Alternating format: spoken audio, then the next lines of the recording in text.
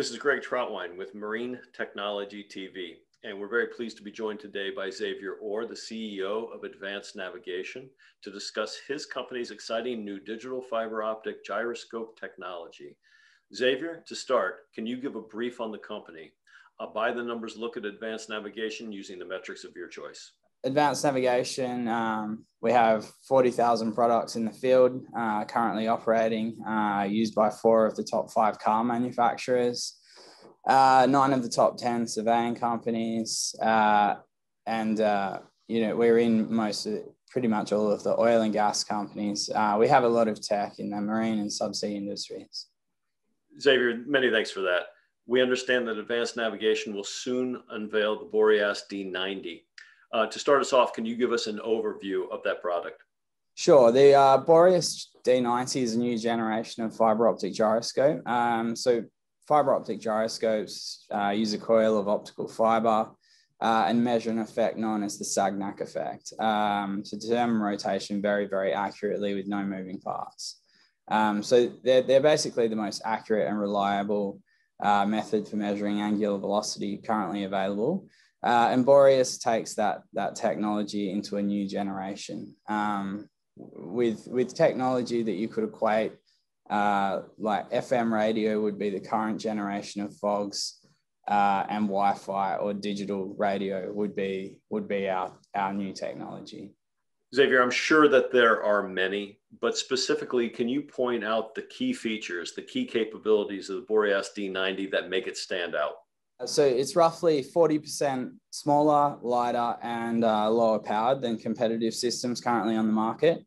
All of that while delivering higher performance and reliability. So the technology that allows this is known as is what we call DFOG, digital fog.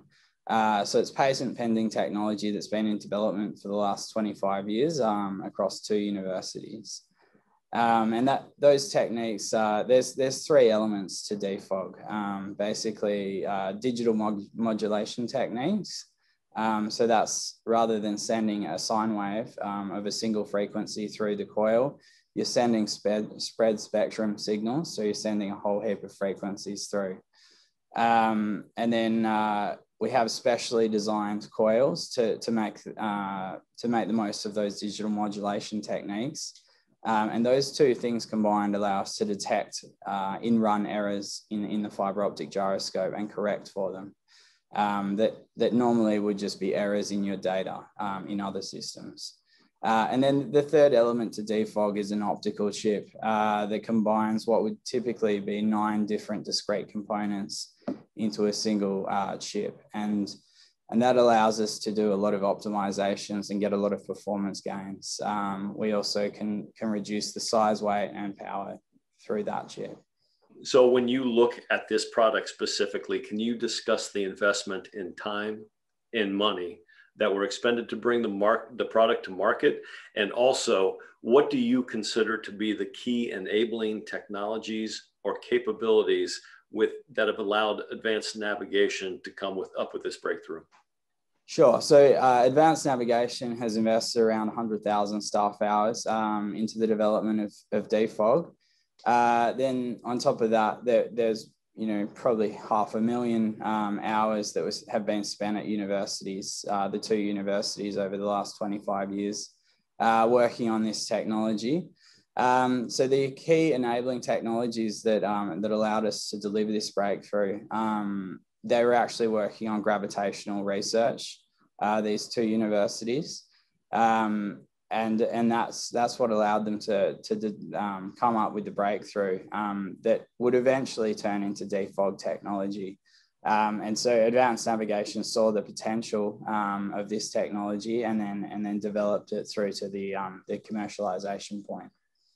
I'm sure there are many potential uses for this technology, but looking strictly at the marine, the subsea, the offshore energy sectors, where do you see the applications? Yeah, so there's many applications in the marine and subsea sectors. Some of the biggest categories would be ROVs, AUVs, marine surveying, and ship navigation.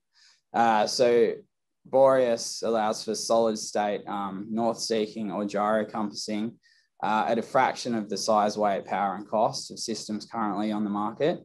That makes it viable to take systems that are currently using magnetic heading and move them across to much more reliable gyrocompassing or north-seeking technology.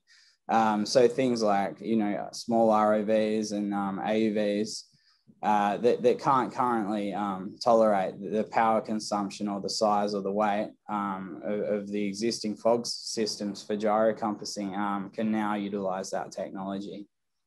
So let's step back from the BOREAS D90 for a moment and look a little bit more macro at some of the drivers that you see in the maritime and the subsea marketplace.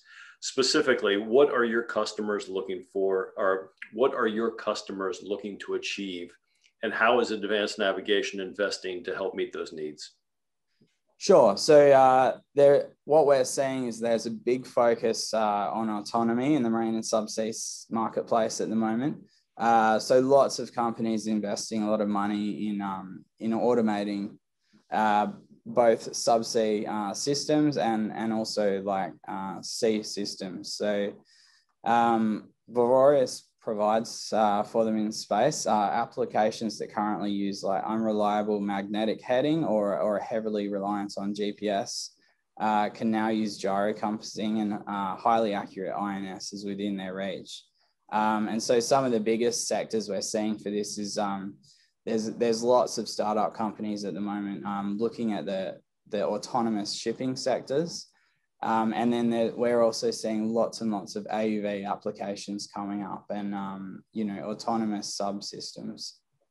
When you look at the market, by market niche, by geographic region, or both, where do you see opportunity, and what is your outlook for the coming 12 to 24 months? So the biggest opportunities we would see are in the US and Europe at the moment. So we're just seeing, a huge amount of interest in autonomous systems, a huge demand for INS systems for subsea and maritime applications. And there's a really big drive at the moment for autonomous underwater vehicles, as well as a big drive for autonomous shipping solutions. So we're talking with lots of interest in new startups in these sectors and these spaces at the moment. So yeah, a lot of activity in US and Europe, I would say.